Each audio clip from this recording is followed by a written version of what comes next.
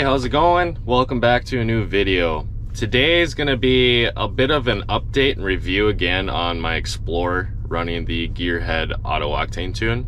But stay tuned to the end of the video because there's a little bit of a grudge race that me and my buddy have. I'll put a timestamp in the description, so if you want to skip this part, if me talking about the Gearhead thing is not relevant to you and you just want to see the race, I'll put a timestamp in the description. You can click and skip ahead. But for those who are interested tuning your Explorer, your Show, Ford Flex, your EcoBoost platform in general, I already covered this in my last video on the Explorer and got some feedback on it. There might have been some confusion too that I'll try to clear up and explain it a little more in depth about how certain things work. First of all, I'm not sponsored. This is a product I paid out of pocket for. This is just my honest opinion and experience from running their tune. This 2014 Explorer, it's a 3.5 EcoBoost twin turbo. I decided to spruce it up a little bit. For a 4,700 pound SUV, I wasn't expecting a whole lot. To my surprise, the auto octane tune that Gearhead offers is pretty impressive. In the last video I did on this, there was some confusion, I think. If you order this through Gearhead, first thing to know is that when you receive the package and the tuner, the handheld tuner, your auto octane tune isn't installed on that device yet. You have to actually do that yourself. But first,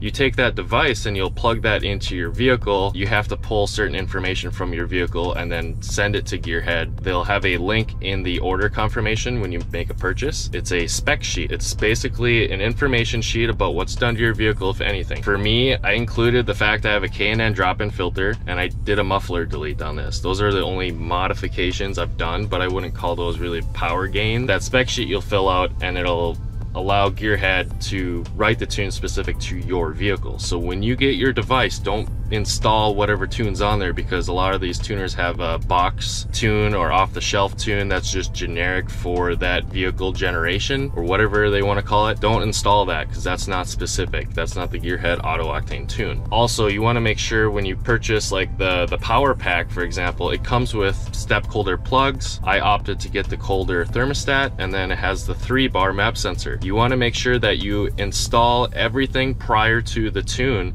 but don't run the vehicle prior to the tune as well. So if you install the 3-bar map sensor and then try to drive the vehicle on the stock tune, it's not going to work. You're going to have issues. So you want to make sure it's all done at the same time. The tune is the last step, and then you can drive the vehicle.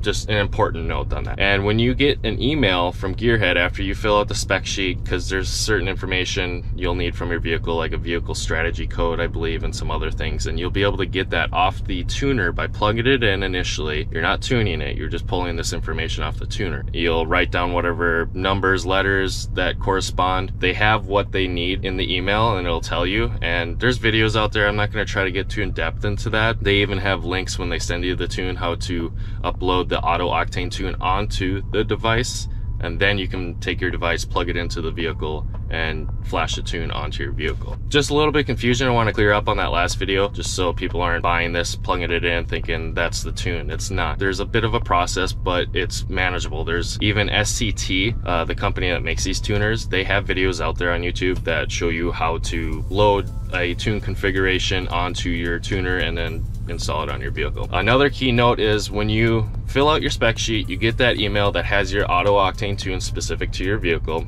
You'll also have a file for the data log configuration. And what that means is when you're data logging your vehicle, like here, I'll show you right now, I have my tuner mounted right up here, so with a little suction cup on the window. Right now, I'm currently data logged. Without that configuration file, the stock preset configuration file that comes on the tuner doesn't have certain parameters that you want to see that are specific to the auto octane tune. And what I mean by that is the auto octane tune, when you're data logging, there is a parameter you can watch called Octane Adjust Ratio. It's labeled OAR, and it reads in a negative number in a decimal form. So right now, my Octane Adjust Ratio is reading a negative 0.64. You can see right down here, that's in this lower left-hand corner, negative 0.64. What does that mean? Well, that essentially means what octane the vehicle is sensing right now. It's the octane that I've been running in the vehicle. A little side note on this is that, at least in my experience and based on talking to Matt with Gearhead, who has been phenomenal with trying to help me figure out what's going on, my vehicle might be a little more sensitive to octane than others. due to the mileage. In the area I live in, I only have 91 octane available as my highest. The auto octane tune can calibrate anywhere from 87 upwards to 95. Anything above and beyond that doesn't really increase the performance of your vehicle. It might be safer for like knock. It's overkill at that point. So how do I achieve 91? I do that by blending a little bit of E85 in the tank. This vehicle, other than the K&N drop-in filter and the muffler delete, is completely stocked, excluding the tune. The fuel system is only capable of pumping so much ethanol. These are direct injection motors, so you got a low pressure fuel pump in the tank and then you got a high pressure fuel pump under the hood. Based on my research and what I've seen even Matt say is that E15, so 15%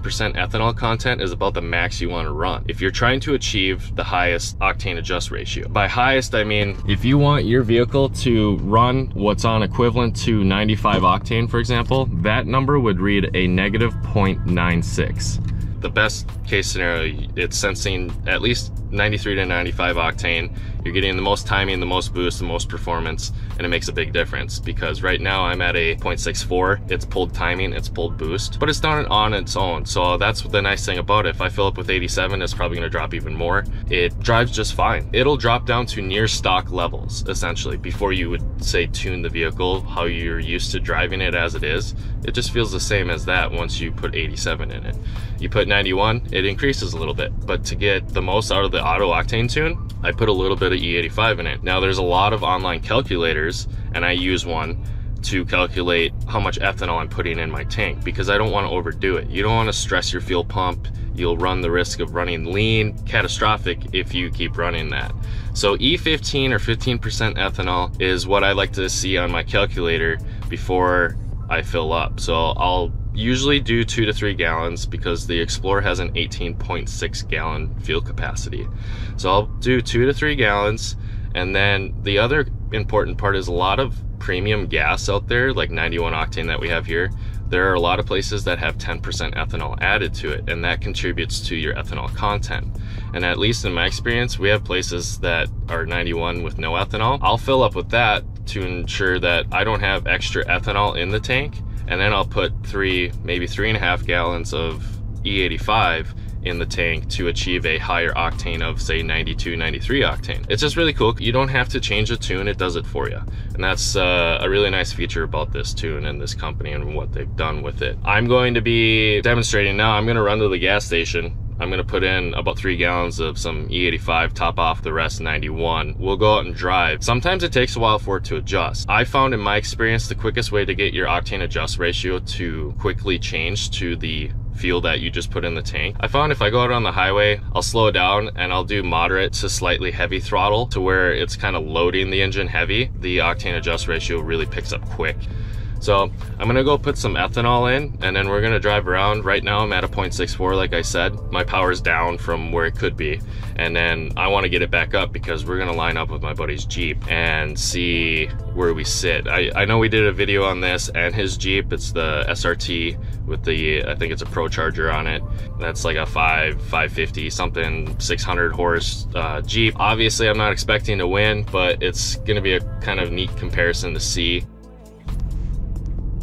3 gallons of E85, sorry if that's blurry. Now the octane of E85 can vary quite a bit. I've seen anywhere from 100 to 113, 108, 105 seems to be the norm. The remaining amount in my tank is 15.6 for a full tank. It's of 91 octane with 0% ethanol because I did ethanol free. Gives us a total of 18.6 for full capacity. We should be approximately 93.3 octane, or E14, or just under 14% ethanol. It's 13.7. And like I said, 15% is about the max you want to do. You could probably go a little higher, but that's on your own terms. Don't blame me or Gearhead for doing that yourself. You could strictly just stay running 91, or depending on your location, I know they have 93 available, and if that's the case, I know it's more expensive. This is cheap alternative to getting a higher octane. It's just kind of a gamble of the quality at E85 and how well you can blend the fuel. I'm gonna put some miles on it now, driving it nicely for a little bit just to get the fuel through the system, and then I'll show you how I drive it to get the octane adjust ratio to quickly change.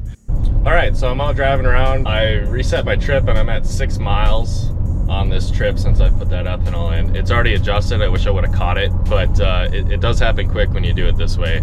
So here's my trip. I don't know if you can see that, 6.4 miles.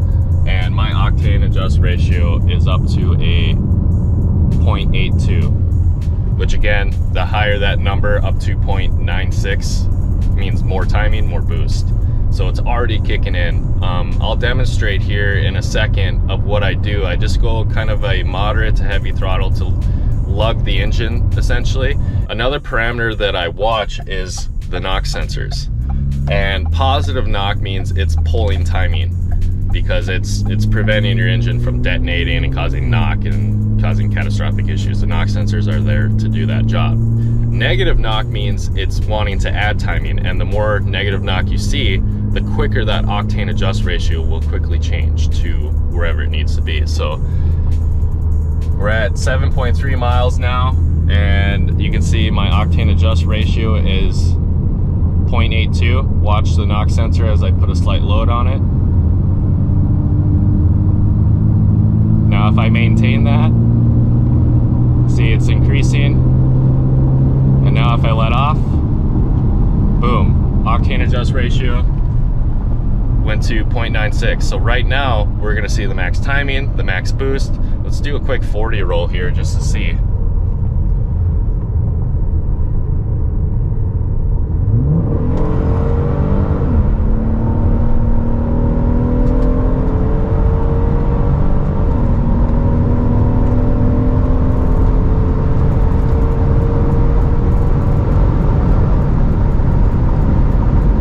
Now that we have the octane adjust ratio reading where we want it to read, negative 0.96, I'm going to try a little acceleration run from a standstill with a slight brake boost just to see what we can get for 0 to 60.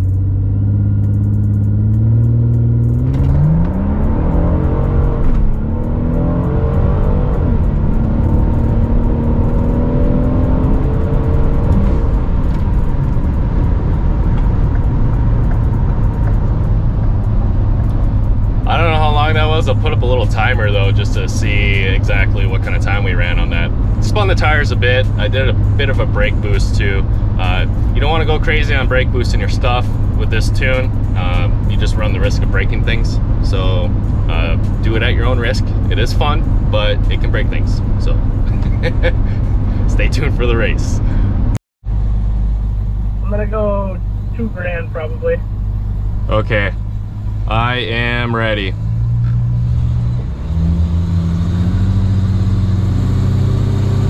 Well, I don't have a horn. Okay, I'll honk it. Yeah.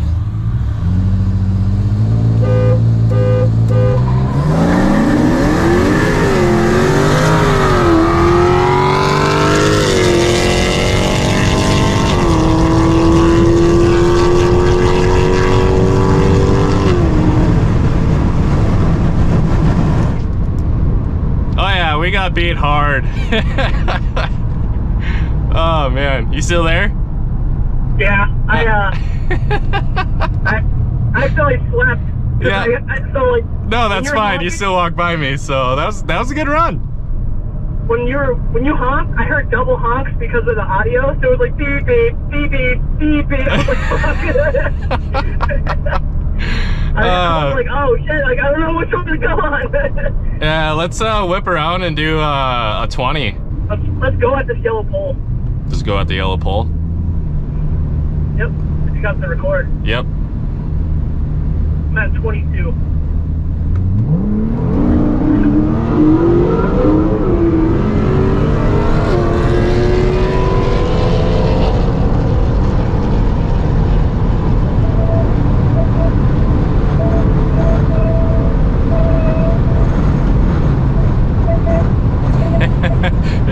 It is so windy out right now.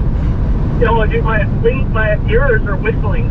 Yeah, that's I could hear it. I thought that was me, but it was just coming through the speakers on mine.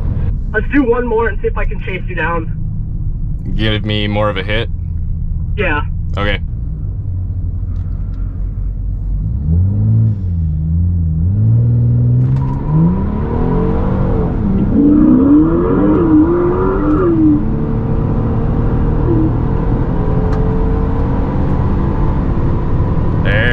I'm getting some good boost there, but not enough.